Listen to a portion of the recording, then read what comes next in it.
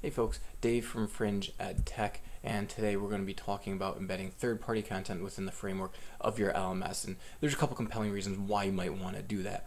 For starters, it's because you want to encapsulate, you want to make the process, the educational experience, as easy as you can for your students.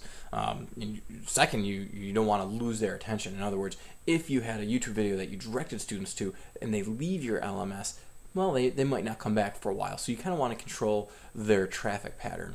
The third is because you want to push content out. In other words, let's say I have a PowerPoint, a traditional PowerPoint, and I have it embedded. I have it in 3 or 4 different courses across my LMS.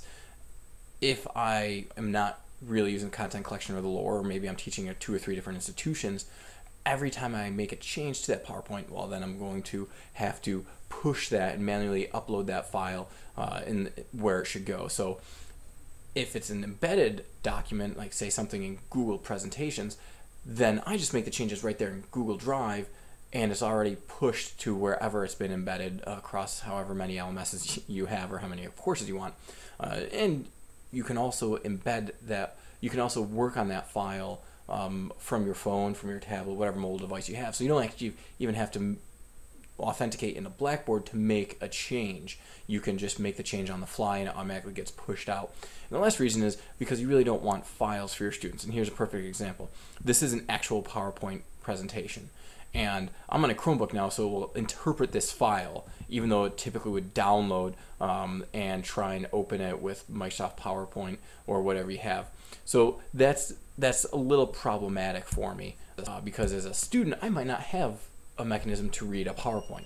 So what we're going to do is create that document and upload it into Google Presentations. And once it's in Google Presentations, what I'm going to do is publish it to the web. I'm going to start publishing. And then I'm going to copy that embed code. And I can change the size and the seconds that it refreshes. In fact, I'll probably end up getting rid of that because I don't like to have that. I don't like it to auto advance. So I'm going to hit close. So all I did was really capture that embed code.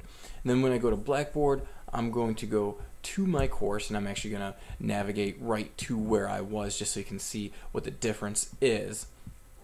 So I'm going to go here, and I'm going to just change my edit mode to on because I want to make a change. And I'm going to build content. And I could put this on a blank page, but I'm going to put it as an item right now, and because it will actually display right in line there. And I could call it sweet potato versus yam, or whatever you wanted to call it.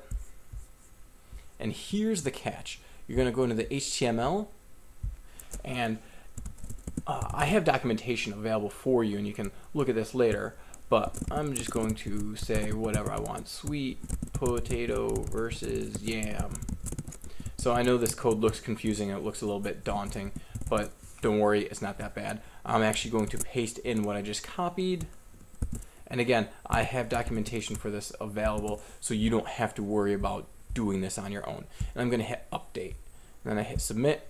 And let's see what that looks like through the student perspective.